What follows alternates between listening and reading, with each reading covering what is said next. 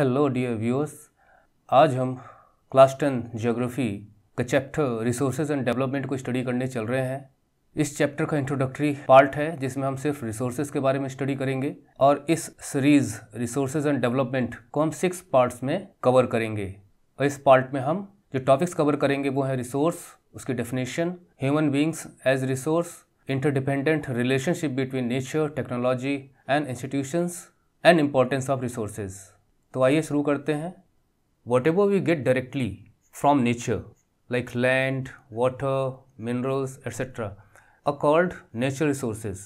हम अपने आसपास पर्यावरण में, इन्वायरमेंट में नेचुरल थिंग्स एंड ऑब्जेक्ट्स को देखते रहते हैं, बहुत सी नेचुरल थिंग्स को ऑब्जर्व करते हैं, बल्कि हम नेचर में ही रहते हैं, नेचर का ही एक पार्ट है। But her natural resource is not a resource in the sense we are going to study today. Means जिस रिसोर्स को आज हम स्टडी करने जा रहे हैं उसके लिए हमें ये जानना ज़रूरी है कि जो कुछ भी हमें प्रकृति से मिलता है, what ever thing we find in environment, her cheese resource नहीं है। तो फिर रिसोर्स क्या है? What is resource? Everything available in our environment, हमारे पर्यावरण में जो कुछ भी हमें मिलता है, एंड कैन बी यूज्ड, जिसे हम यूज़ कर सकते हैं। किस लिए? टू सेटिस्फाई ह्यूमन नीड्स, मानव की आवश्यकताओं को पूरा करने के लिए, वांट्स, उसकी ज़रूरतों को पूरा करने के लिए, तब वो रिसोर्स कहलाएगा। मीन्स जो लैंड, वाटर, मिनरल्स एट्सेट्रा हमने यहाँ पे देखा कि हमें प्रकृति से मिलती हैं, हमें नेचर से मिलती हैं सारी चीज़ें, लेकिन वो तब तक रिसोर्स नहीं हो सकती जब तक कि वो मानव के काम ना आए। यहाँ हम ह्यूमन नीड्स को इंक्लूड कर रहे हैं क्योंकि हम यहाँ पे ज्योग्राफी पढ़ रहे हैं, इकोनॉमिक ज्योग्राफी का पार्ट है ये रिसोर्स चैप्टर। लेकिन साइंस में अगर हम स्टडी करेंगे तो हम कहेंगे कि any natural object which can be used by any organism can be called a resource. उसमें हम ऑर्गेनिज्म शब्द को प्रयोग करेंगे, लेकिन यहाँ पर हम ह्यूमन बींग्स वर्ड्स यूज़ करेंगे कि जो मानव के काम की चीज़ें हैं वही रिसोर्स हैं। और रिसोर्स के साथ there are 3 characteristics associated with resources. तो वो कौन कौन सी हैं? पहला, टेक्नोलॉजिकली एक्सेसिबल, मीन्स कि हमारे पास टेक्नोलॉजी होनी चाहिए उस नेचुरल ऑब्जेक्ट को, आइटम को, एलिमेंट को, नेचुरल थिंग को रिसोर्स में कन्वर्ट करने के लिए कि मानव के काम आ सके। अगर हमारे पास टेक्नोलॉजी नहीं है तो हम उसे रिसोर्स में कन्वर्ट नहीं कर पाएंगे। जैसे बादल गरजते हैं तो बिजली चमकती है, और ऐसा कहा जाता है कि उसमें इतनी ज़्यादा एनर्जी होती है कि हम उसे यूज़ कर सकते हैं, लेकिन अभी हमारे पास उसकी टेक्नोलॉजी नहीं है उसे यूज़ करने की। कभी भविष्य में होगी तो वो एक रिसोर्स बन जाएगी जो बिजली कड़कती है बादलों में। दूसरा, इकोनॉमिकली फिजिबल, और ये तो डे टू डे लाइफ का पार्ट है कि हम कहीं भी पैसा लगाते हैं तो हम सोचते हैं कि उससे हमें फ़ायदा क्या होने वाला है। कोई इंडस्ट्री लगाएं या माइनिंग रिजर्व्स किसी देश में पाए जाएँ, कोल के या आयरन के, तो उसे माइन करने के लिए जो टेक्नोलॉजी यूज़ होगी उसमें जितना इन्वेस्टमेंट होगा, क्या उससे जो भी प्रोडक्ट तैयार होगा वो फ़ायदेमंद होगा कि नहीं होगा, पैसे के लिहाज से, इन्वेस्टमेंट के लिहाज से। जैसे आजकल LED बल्ब्स लगभग हर घर में यूज़ हो रही हैं, लेकिन एक समय था जब वो काफ़ी कॉस्टली थी और लोग उन्हें यूज़ नहीं करते थे। सोलर पैनल्स आपको हर घर में नहीं मिलेंगे, लेकिन आगे आने वाले समय में एक ऐसा समय आएगा जब आपको लगभग हर घर में सोलर पैनल्स मिल जाएंगे। लेकिन आज वो इकोनॉमिकली फिजिबल नहीं है लोगों के लिए, एक कॉमन रिसोर्स नहीं है लोगों के लिए। तीसरा, कल्चरली एक्सेप्टेबल, ये बहुत इंपॉर्टेंट है। हम समाज में रहते हैं तो हमारे पास पैसा है और हमारे पास टेक्नोलॉजी, उसके बावजूद भी अगर सोसाइटी उसे एक्सेप्ट नहीं करती है तो हम उस रिसोर्स को डेवलप नहीं कर सकते। उदाहरण के लिए, किसी बस्ती के आसपास जो लैंड रिसोर्स है उसे यूज़ करना चाहते हैं, उसमें अफीम की खेती करना चाहते हैं। अफीम की खेती गाँव वाले आसपास नहीं करने देंगे। It is not socially and culturally acceptable. Taj Mahal के आसपास की इंडस्ट्रीज़ को बंद करने का आदेश आया था, कोर्ट ने दिया था। क्यों? इंडस्ट्री से तो फ़ायदा है, प्रोडक्ट तैयार होते हैं, मार्केट में जाते हैं, लोगों को सप्लाई होते हैं, they are useful for human beings, तो भी उस पर रोक लगाई गई। हम अपने आसपास स्कूल देखते हैं और लोग उसे एक्सेप्ट भी करते हैं। मीन्स लोगों के लिए फ़ायदेमंद हो, बेनिफिशियल हो तो कल्चरली एक्सेप्टेबल हो जाता है। लेकिन अगर आसपास कोई ऐसा गिरोह हो जो लोगों को चोरी सिखाता हो, डकैती सिखाता हो स्कूल खोल के, तो वो भी अलाउ देम। एक और एग्जांपल लीजिए, बढ़िया एग्जांपल है क्लोनिंग का। आज साइंस के पास इतनी कैपेबिलिटी है कि वो क्लोन डेवलप कर सकता है, लोगों का हमशक्ल बना सकता है।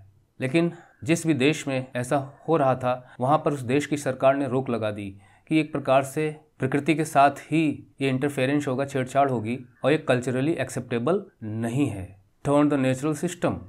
हम रिसोर्सेज के एग्जांपल ले सकते हैं, जैसे लैंड है, वाटर है, ट्रीज़ हैं, फॉसिल फ्यूल्स हैं, knowledge, human beings etcetera. Human beings काफ़ी इंपॉर्टेंट रिसोर्स है। Means human beings themselves are resources. इसको हम इस तरह समझ सकते हैं, रिसोर्सेज हैं, हमें मिलते हैं, they are not free gift of nature, but these are the functions of human activities. मानव इन पे क्रियाएं करता है, इनसे इंटरेक्ट करता है, तब जाकर ये रिसोर्स में कन्वर्ट होती हैं। उदाहरण के लिए मान लीजिए हम लैंड ले लेते हैं, तो आपने आसपास ऐसी भी लैंड भूमि देखी होगी जिस पर कुछ भी नहीं उगाया जाता, वो यूजलेस पड़ी हुई है और ना ही उसकी कीमत देने को कोई तैयार है। तो इस लैंड नेचर रिसोर्स पर ह्यूमन एक्टिविटीज़ होंगी, उसको प्लॉ किया जाएगा, उसमें बीज डाला जाएगा, उसमें फसल तैयार की जाएगी, उसकी हार्वेस्टिंग होगी, तब जाके कहीं ये लैंड रिसोर्स के रूप में यूज़ हो पाएगा। उसी प्रकार से हम वाटर का उदाहरण ले सकते हैं। ओशन वाटर बहुत ज़्यादा है, फिर भी हम कहते हैं कि पानी का संकट दुनिया में बना हुआ है। क्यों? वाई? हम यहाँ पे इन तीनों को अप्लाई कर सकते हैं। हमारे पास टेक्नोलॉजी नहीं है अभी ओशन वाटर को यूज़ करने के लिए, अगर है भी तो बहुत ही रिडिमेंट्री लेवल पे है, कॉमन नहीं है। लेकिन जिस दिन हमारे पास टेक्नोलॉजी हो जाएगी हम उसे यूज़ कर पाएंगे। लेकिन टेक्नोलॉजी यूज़ तब कर पाएंगे जब उसमें जो इन्वेस्ट करेंगे हम ओशन के पानी को ड्रिंकिंग वाटर के रूप में कन्वर्ट करना चाहेंगे, तो जो पैसा लगेगा वो लगाने के बाद जो ड्रिंकिंग वाटर तैयार होगा, क्या उससे उसकी भरपाई हो पाएगी इन्वेस्टमेंट की? पता चला कि आपने 2 बूंद पानी तैयार करने के लिए आपने उसमें 1000 रुपये खर्च कर दिए, तो कौन खर्च करना चाहेगा इस तरह से पैसा? तीसरा, कल्चरली एक्सेप्टेबल, वो जो ड्रिंकिंग वाटर तैयार होगा ओशन से, अगर उससे दुनिया को कोई परहेज़ ना हो, लोग उसका विरोध ना करें, कोई परेशानी ना हो, हेल्थ प्रॉब्लम्स ना हो, तो वो कल्चरली एक्सेप्टेबल भी हो जाएगा। Human beings interact with nature, human beings interact करते हैं नेचर से, टेक्नोलॉजी डेवलप करते हैं, उसके लिए इंस्टीट्यूशंस बनाते हैं, तैयार करते हैं, जिससे कि वो मटेरियल को ट्रांसफॉर्म कर सकें रिसोर्स में। कोई भी मटेरियल रिसोर्स तब बनता है जब उसमें हम वैल्यू ऐड करते हैं, उसमें यूटिलिटी ऐड करते हैं। जैसे ओशन वाटर है, इसे ड्रिंकिंग वाटर के रूप में कन्वर्ट करेंगे तो वो यूटिलिटी उसमें ऐड हो जाएगी, वो वाटर वैल्यूएबल हो जाएगा। अभी तो खाली रिक्रिएशन पर्पज़ के लिए यूज़ होता है, लोग जाते हैं उसमें नहाते हैं, एंजॉय करते हैं। हाँ, उसका नेचुरल यूज़ अपनी जगह है कि जो वाटर साइकिल है उसमें इसका बहुत बड़ा योगदान होता है, नहीं तो वाटर साइकिल बन ही नहीं पाएगी बिना ओशन के, बिना सनलाइट के। That is a different thing. लेकिन वो फंक्शंस ऑफ ह्यूमन एक्टिविटीज़ में नहीं शामिल होगा। लेकिन ड्रिंकिंग वाटर में अगर हम उसे कन्वर्ट करते हैं तो वहाँ पे फंक्शंस ऑफ ह्यूमन एक्टिविटीज़ के तहत आएगा और वो एक रिसोर्स बन जाएगा ड्रिंकिंग वाटर। आज घरों में आप प्यूरीफायर इस्तेमाल करते हैं, लेकिन आज के 20 साल पहले प्यूरीफायर्स होते थे लेकिन यूज़ नहीं होते थे। इकोनॉमिक फिजिबिलिटी बहुत इंपॉर्टेंट कंसेप्ट है यहाँ पे। कल्चरली एक्सेप्टेबल का एक एग्जाम्पल मेरे दिमाग में आ रहा है कि हिंदू सोसाइटी में गंगा जल का बहुत बड़ा योगदान है। अब पूजा पाठ में जहाँ गंगा जल का इस्तेमाल होना, वहाँ प्यूरीफायर वाटर आप ला के देंगे तो पंडित जी एक्सेप्ट ही नहीं करेंगे। लेकिन गंगा जल चाहे उसमें जानवर घूम रहा हो, उसमें गंदगी हो, लेकिन उसे लेके आएगा तो एक्सेप्टेबल होगा पूजा पाठ में। ना, what are the importance of resources? देखिए, रिसोर्सेज बहुत ज़्यादा ज़रूरी है हमारे सर्वाइवल के लिए। हम ऑक्सीजन यूज़ करते हैं, हम पृथ्वी पे रहते हैं, एग्रीकल्चर इंडस्ट्रीज पृथ्वी पे लगती हैं, आगे चल के हम इन सबको स्टडी भी करेंगे। सो they are needed for our survival. और इन्हीं रिसोर्सेज को यूज़ करके हम एक अच्छी लाइफ बिता सकते हैं और अपने जीवन को और इन्हेंस करते चले जाते हैं इन्हीं रिसोर्सेज की मदद से। पहले आदमी पैदल चलता था, फिर साइकिल, फिर बाइक, फिर कार, आज एरोप्लेन से चल रहे हैं और सब में नेचर रिसोर्सेज का यूज़ होता है। And most important, nature resources are the base of economic strength and prosperity. किसी भी देश की इकोनॉमिक स्ट्रेंथ का आधार होते हैं वहाँ के रिसोर्सेज। ऐसा कहा जाता है कि Bharat is a blessed country in terms of resources. Japan का उदाहरण ले लीजिए, वहाँ पे उतने आयरन रिजर्व्स नहीं हैं, वो आयात करता है दूसरे देशों से, इंपोर्ट करता है और बाद में प्रोडक्ट तैयार करके बेचता है, और कितना रिच कंट्री है वो। सो resources are the backbone of any country. हम फिजिकल इन्वायरमेंट में रहते हैं, जल, थल और वायु, land, water and air, biosphere का हिस्सा हैं हम। तो ह्यूमंस कैसे इंटरेक्ट करते हैं?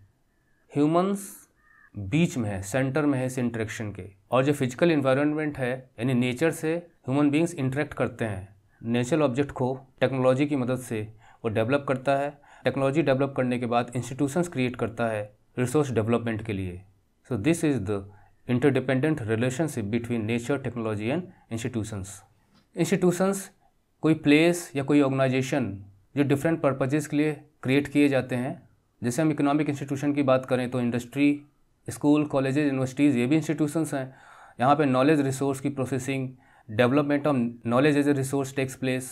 पॉलिटिकल इंस्टीट्यूशंस की बात करें तो लेजिस्लेचर, एग्जीक्यूटिव, जुडिशरी, ये पॉलिटिकल इंस्टीट्यूशंस हो गए। सोशल इंस्टीट्यूशंस भी होते हैं, कोई परंपरा जो बहुत लंबे समय से चली आ रही हो, जैसे उदाहरण के लिए मैरिज। मैरिज इंपॉर्टेंट इंस्टीट्यूशन है, लगभग हर रिलीजन का पार्ट है अपने डिफरेंट फॉर्म्स में। हिंदू सोसाइटी में, हालांकि ये इंस्टीट्यूशन रॉन्ग है, अच्छा नहीं है, गलत है, इसे ख़त्म करना चाहिए। कास्टिज़म, आपने नेल्सन मंडेला का चैप्टर पढ़ा होगा इंग्लिश में, उसमें अपार्थाइड की बात की गई थी। उसे भी एक इंस्टीट्यूशन के रूप में यूज़ किया जा रहा था दक्षिण अफ्रीका में, जिसे ख़त्म किया गया। अगर आपको पता करना हो कि हिंदुस्तान में ऑयल रिजर्व्स कहाँ पे हैं, कोल रिजर्व्स कहाँ पे हैं, तो जियोलॉजिकल सर्वे ऑफ इंडिया इस काम को करता है। तो जियोलॉजिकल सर्वे ऑफ इंडिया भी एक इंस्टीट्यूशन है। Institutions are also part of functions of human activities. तो ये पार्ट यहीं पे ख़त्म होता है। आगे हम क्लासिफिकेशन ऑफ रिसोर्सेज को पढ़ते हुए 6 पार्ट्स में इस पूरे चैप्टर को कवर करेंगे। अगर कोई क्वेरी हो तो आप कमेंट बॉक्स में लिख सकते हैं। Thank you for watching the video tutorial. C you in the next video. Till then good bye, take care.